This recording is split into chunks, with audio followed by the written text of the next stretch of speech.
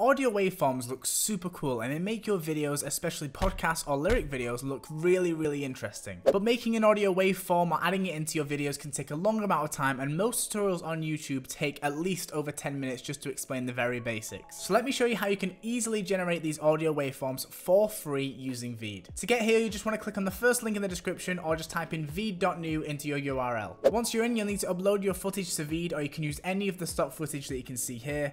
Give that a moment and it should show up like this. So we can see that the video and audio file are on the timeline, ready for us to get started. To add an audio waveform for a video, head over to the Elements tab on the left-hand menu. There are many different types of waveforms that you can choose from depending on the style of video that you're going for, but for this video I'm just going to choose this classic waveform that reminds me of a podcast. Once you've clicked on that, it will now show up on the timeline as a brand new layer which you can move, expand, you can lengthen it and shorten it. Now in order to make sure that the waveform actually captures the correct audio, you'll need to make sure that you line it up with the audio track that's on the timeline. So now that I've got it aligned, let's edit it to the way that we want. We can actually change the opacity, the color, the size, position, as well as actually the level of decibels that we want to capture in this waveform. But if you have no idea how to measure that or what the decibels mean, leave it the way that it is because it will capture everything that you put into the audio. And there you have it, we've lined up the audio with the waveform, so now it should automatically capture it once we play the video. This was super easy to do and it makes our video pop already. So let's add some little extra things to make it stand out even more. So here I've actually just added a call to action to let the viewers know that they can check out this podcast on Spotify.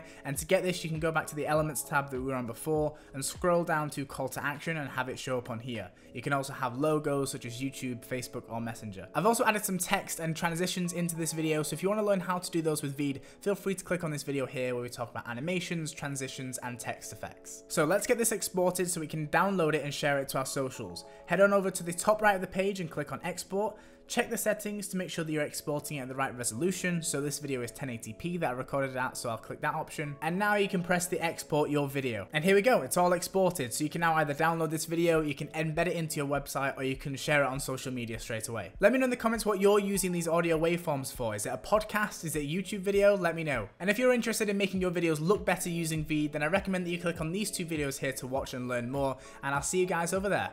Goodbye.